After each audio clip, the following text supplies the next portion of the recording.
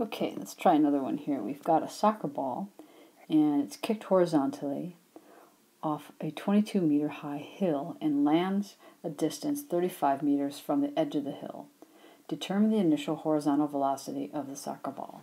So we've got to do, again, I'm going to draw a picture, but I've got to make some assumptions about this. We've got some sort of hill, and we've got a soccer ball, and that soccer ball is being kicked.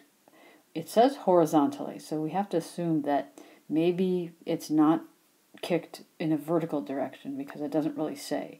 So we've got some sort of hill. It's kicked this way at a particular velocity, and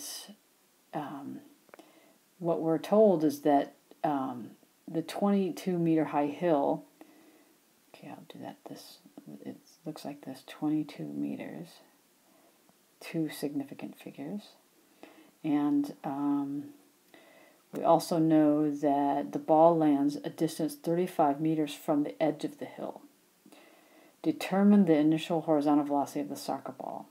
So something we need to kind of figure out here is we don't really know if the hill looks like this, or actually if you're on kind of a cliff. So if the hill kind of goes like this, drops off like that, and the 35 meters that you are away is measured this way, this from this point here to this edge of the hill, or is it measured from here to here? Now, since we don't know the shape of the hill, I'll just say you can't really solve this problem if you don't know the shape of the hill. So you're going to have to make an assumption about the shape of the hill. And my assumption that I'm going to make is, I'm just going to really simplify this. I'm going to say the hill, I'm going to draw it up here. The hill looks like this. It's a cliff. And it looks kind of dangerous. Okay, the ball goes directly out like this at some unknown velocity. It drops, hits the ground 35 meters away. That's my cat. From the edge of this hill, measured horizontally, and the hill itself is 22 meters high. Okay, once again, we've got two significant figures, two here, two here. And now we want to know, what is the initial horizontal velocity of the soccer ball? Okay, just a second, I gotta take care of my cat. Okay, we are looking for this right here. What is that velocity? Well, what do we know? We don't know how fast it's going. We do know the distance. And that sort of will get us close, because we know that the distance equals, that it will go, assuming the velocity is constant, is equal to the velocity times the time. So if we knew the time that it took to hit the ground, we could actually compute the velocity, because we do know this distance x is 35 meters. We don't know how long it takes to fall now and hit the ground here. Now, we know that the ball is going to follow some sort of projectile motion like this. And you can see that it's in kind of a free, well, it's a free fall as it goes this way, and it's got this constant horizontal velocity this way. So we could use our equation for free fall to compute, knowing that you have the gravitational constant, the acceleration, g is constant, and we'll call it 10, no, we'll use 9.8 meters per second squared in this direction. So we could actually figure out how long it takes to get from this top point to this bottom point, knowing that the distance is 22 meters per second squared. So the equation that we have for that is x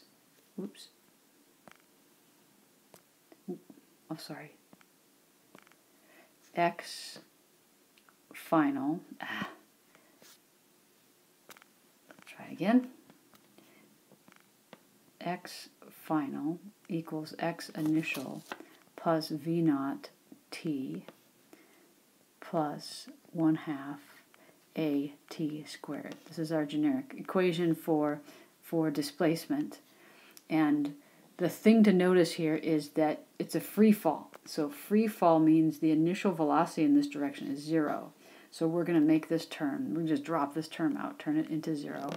And then now we need to draw a set of axes. We're going to measure the distance, and of course, you can see the most convenient thing would just be to put a set of axes right here and measure this distance in this direction. I can call this, if I want to call it, my plus x direction for this equation. I could call it negative x and put plus x up there. I should do it that way as well. So we'll call this, if I call it plus x direction, then I know that my gravitational acceleration is in that direction. It's in the plus x direction. Again, it's a vector. The acceleration is a vector, and we have to establish what direction it's in. Okay, so my final distance, we know, is this distance here, 22 meters. And so we have 22 meters equals the initial. We know this is 0.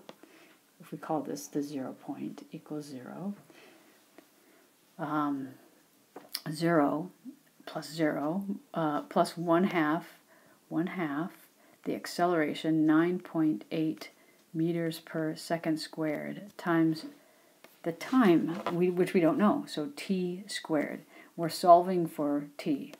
So we'll bring this over here. We've got 44 divided by 9.8, 44 meters divided by 9.8 meters per second squared. I'll bring the second squared on top here, equals t squared. You can see that 44 divided is about half.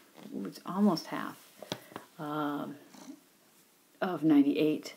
So I'm going to call this approximately 1/2. That's not quite right. 10, 12, 10, 20. 1/2 times 10. 10/2 is about 5. It's about 5 equals t squared. So t is approximately equal to the square root of 5, which is, what is that, around 2.2?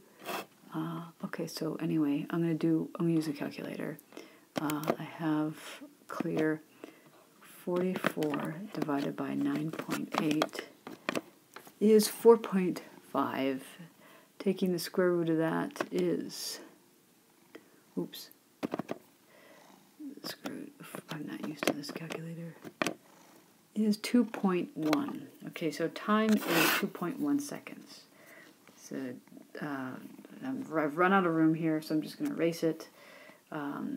We've got, oh goodness, t equals 2.1 seconds. Let's go to the next slide. Okay, so 2.1 seconds, that's the initial time that it takes. Now what I need to do is use that time in this equation, knowing that this is 35 meters, and then calculate the velocity from that. If you go ahead and do that, you can see that 35 divided by 2.1 is going to be on the order of maybe 16 meters per second. So I'm taking 35 divided by 2.1 is 16.7. So about 17 meters per second is the velocity in the horizontal direction. Approximately 17 meters per second. Okay, I hope that's clear.